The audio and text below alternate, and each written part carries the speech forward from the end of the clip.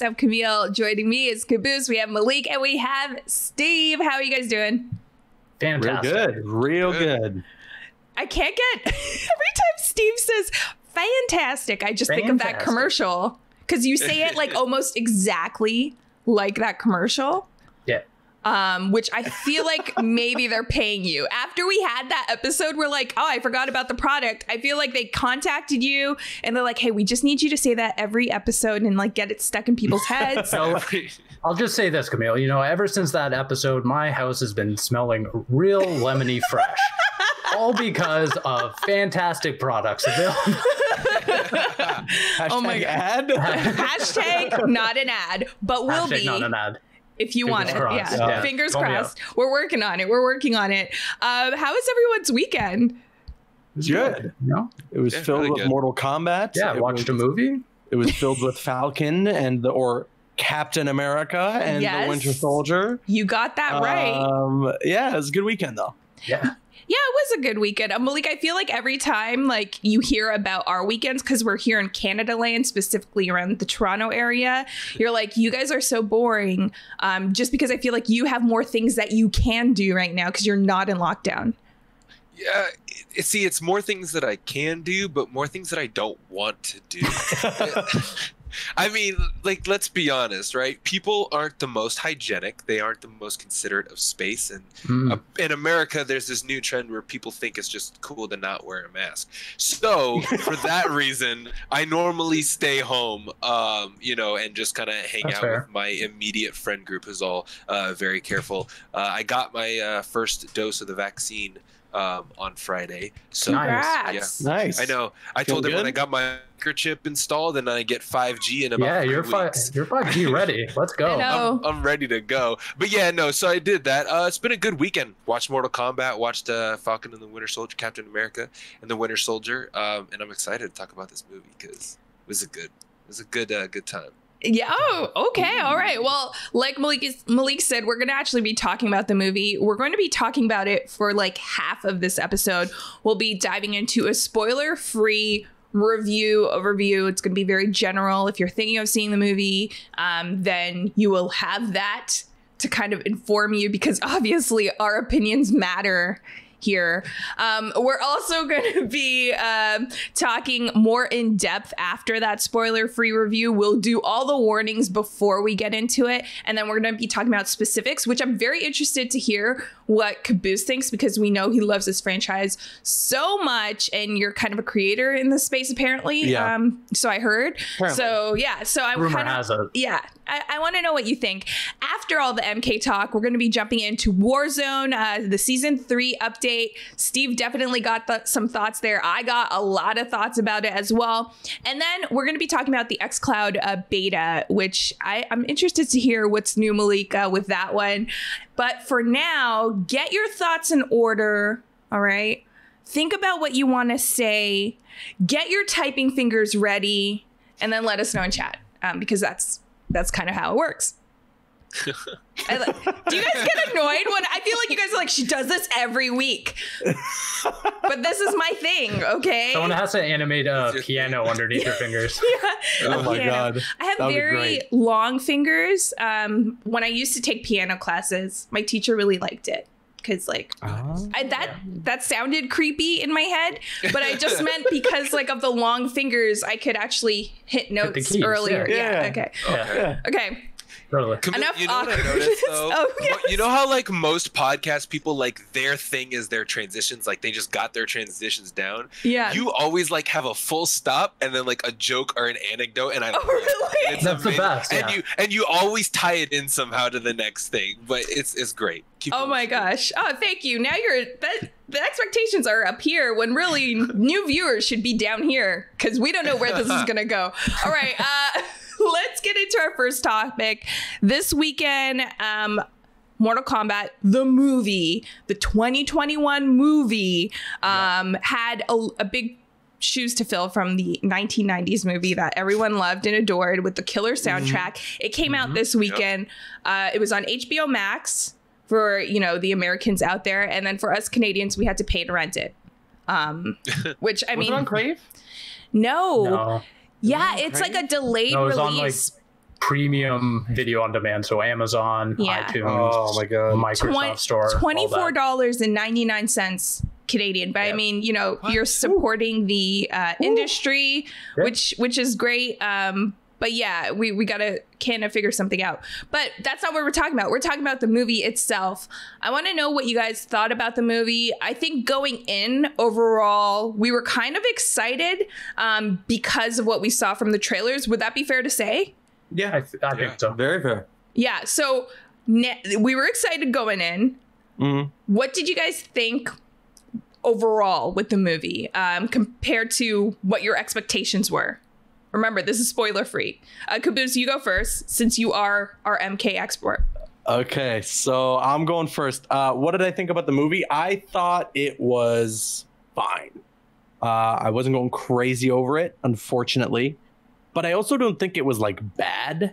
You know, like I watched it a few times now, and a special thanks to the folks at WB Pictures. I was provided a screener, so I got to watch it a couple of times. I had the opportunity to.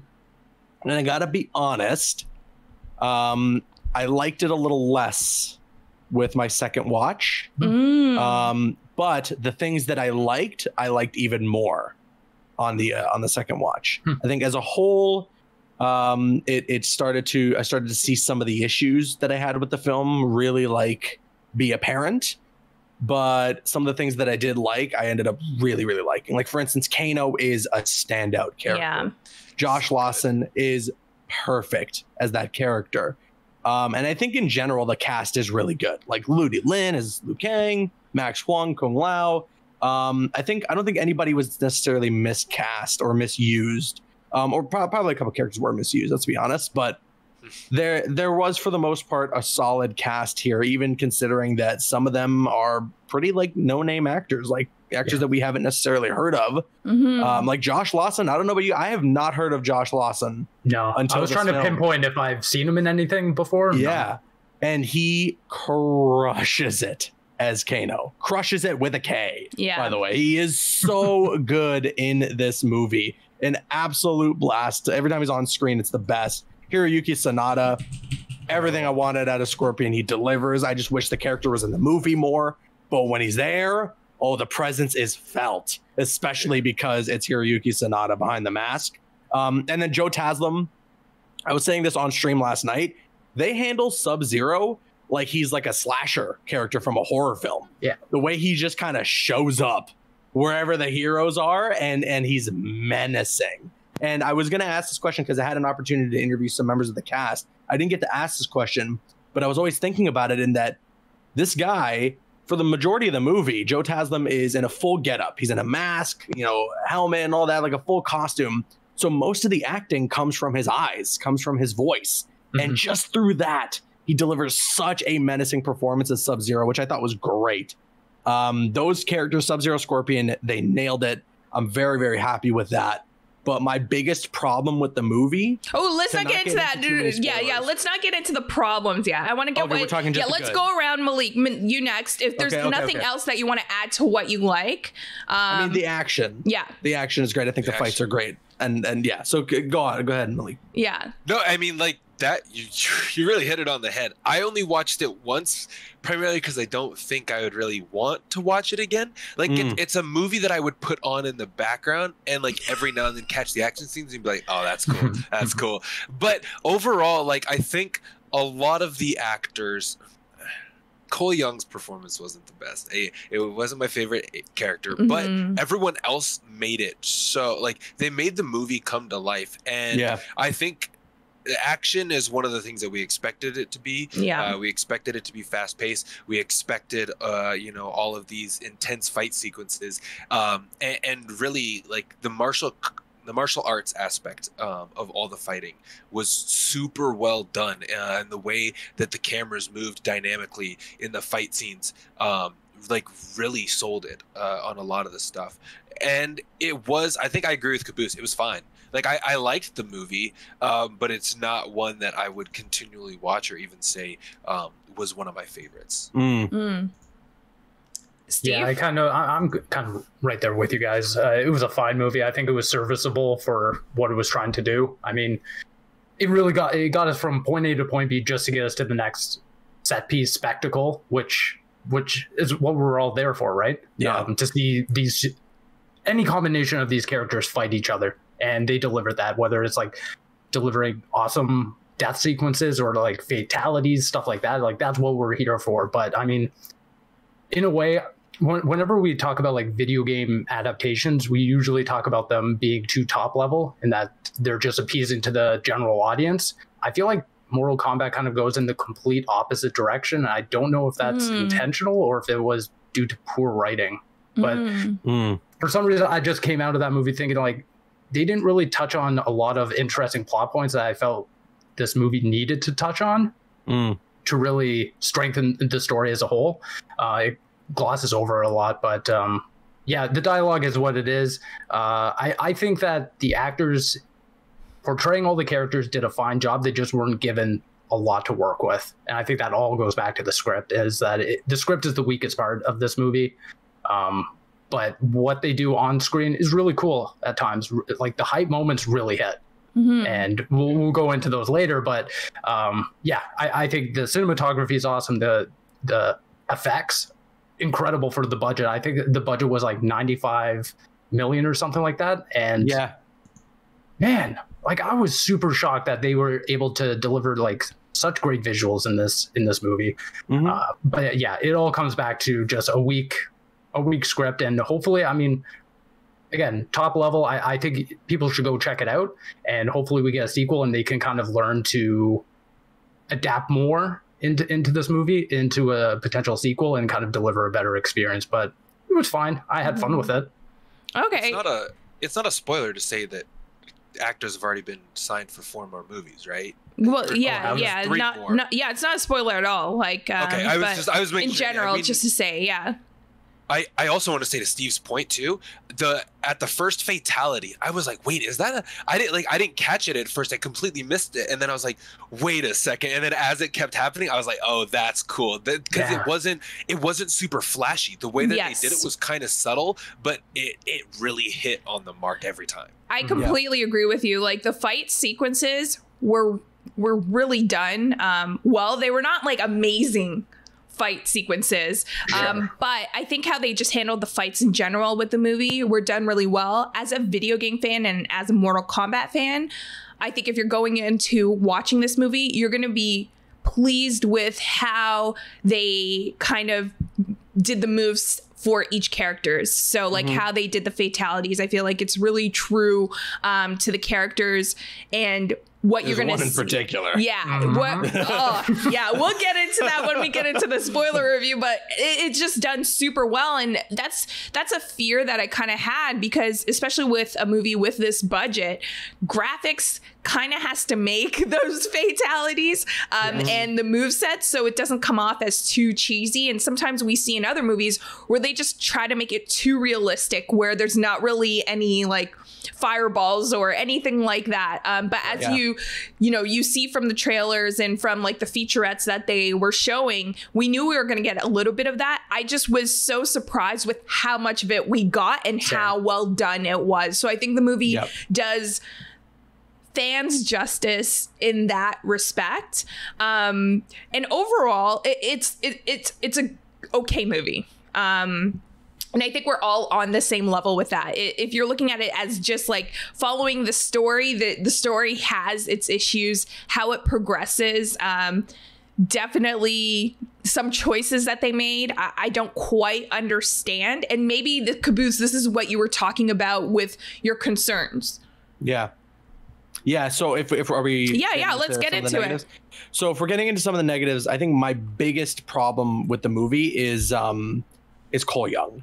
That is absolutely for me the biggest issue with the film. Was my biggest concern going into the movie was whether or not this character was kind of going to earn his right to be in the Mortal Kombat universe.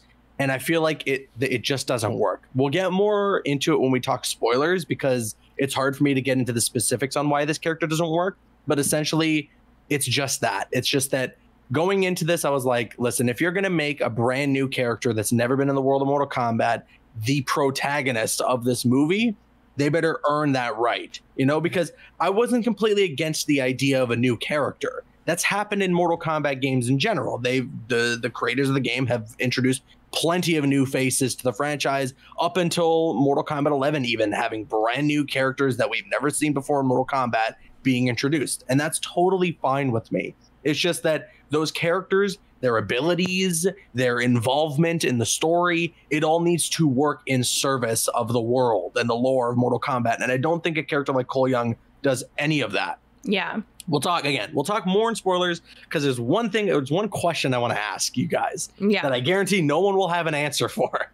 But in general, it just doesn't work. I would have preferred that Lewis Tan just played Johnny Cage. And honestly, none of my issues with the character of Cole Young have too much to do with Lewis Tan's ability to act. Yeah. I think he's fine in the role. He does a good enough job with the script that he's given.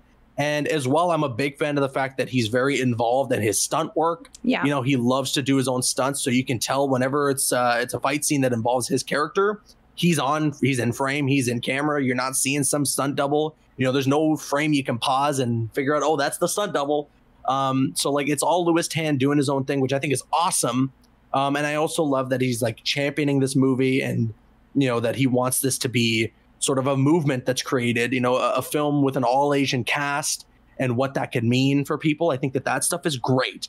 And I'm not going to knock any of that. It's just the character of Cole Young doesn't work for me.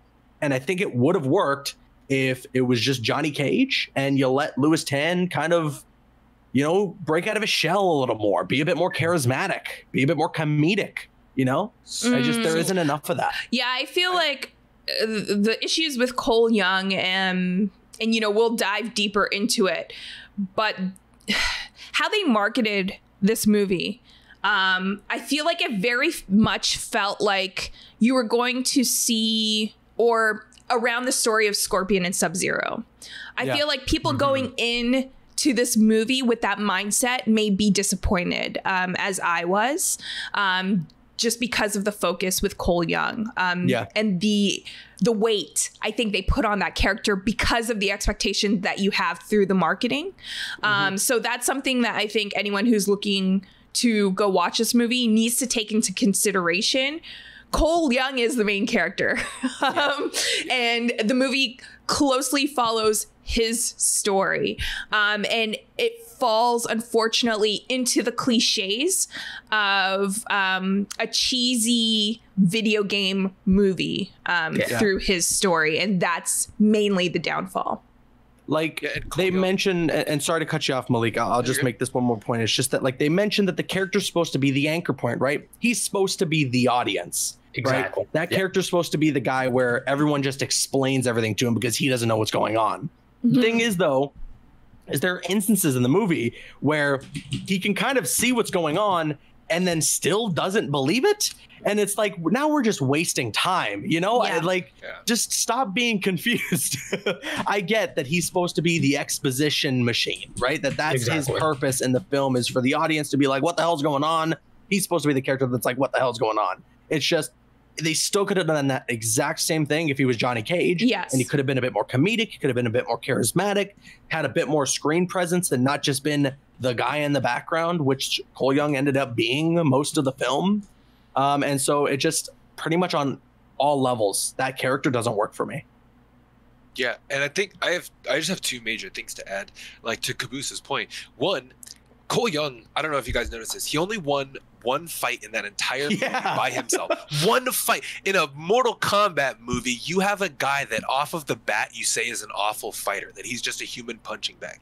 That doesn't make sense to me, because you're almost setting the character up to fail in hopes that when he does succeed, it's this big thing. But it doesn't feel like that. It's like, he finally did something useful. Like this guy's just not in the background, like you said.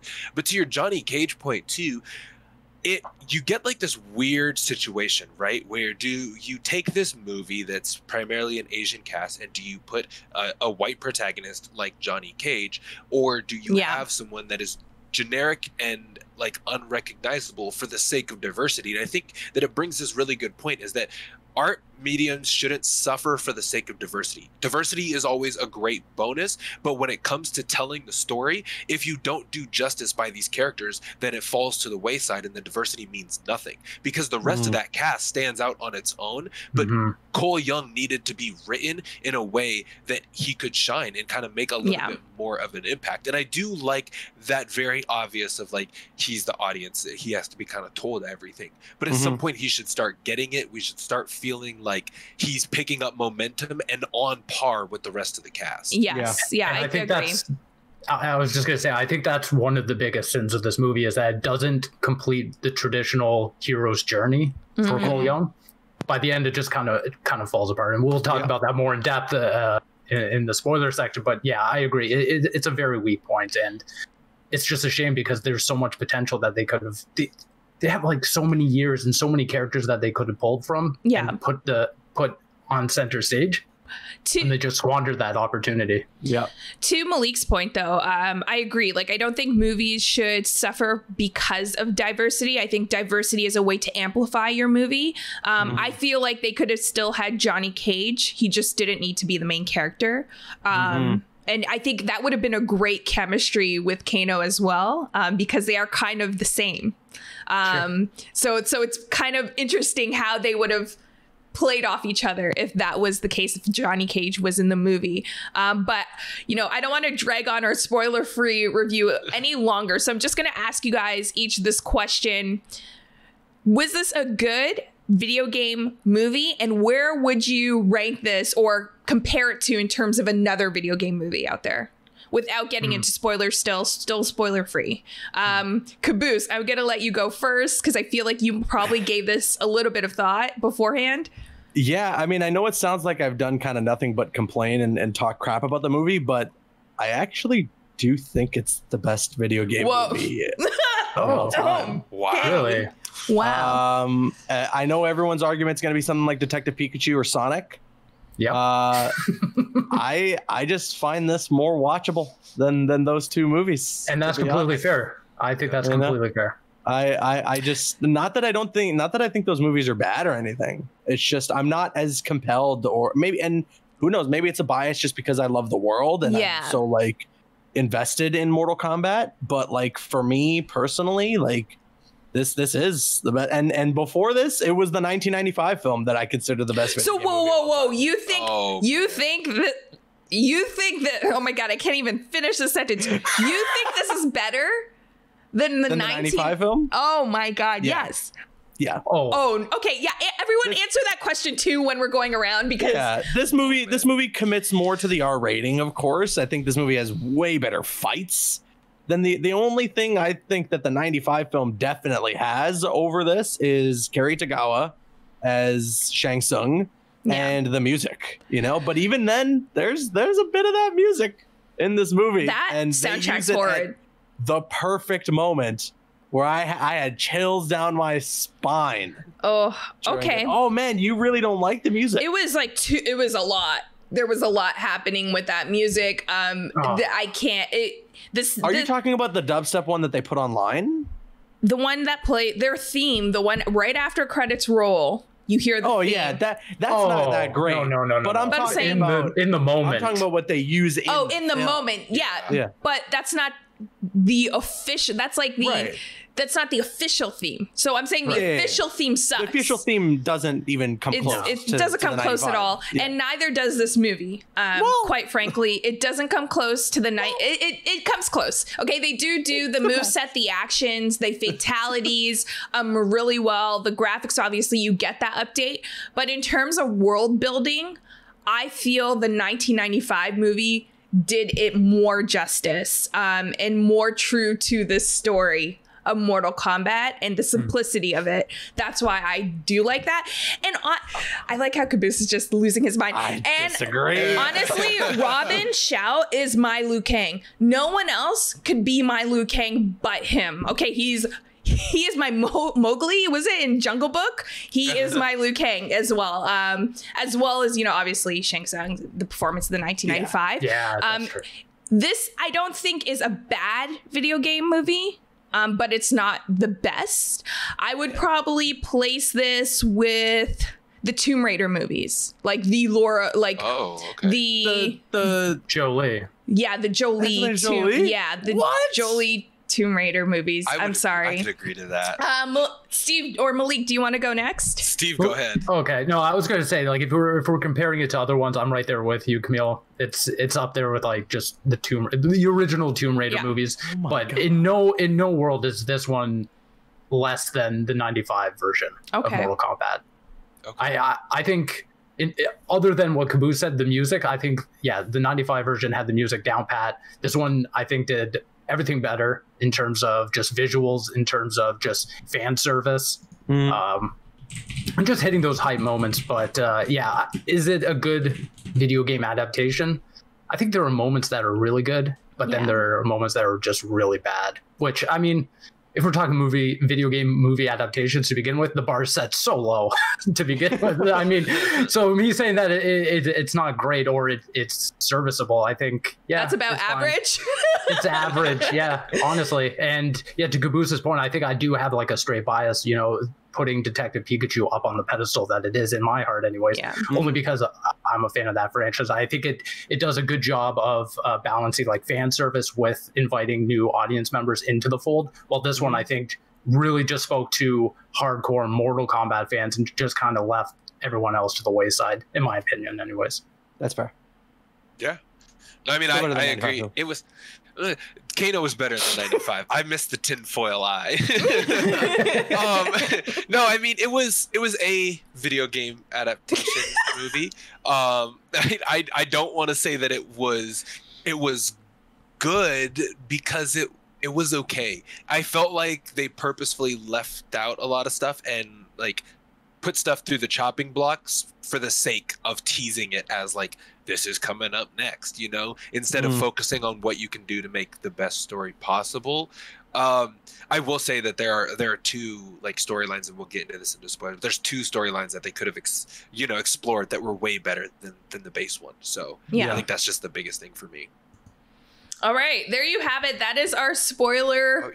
Oh, sorry. Did you have more? I think you were muted there for a second. No, you were muted for a second. Yeah, was I? Oh, sorry, my bad. But that's it there for our spoiler-free review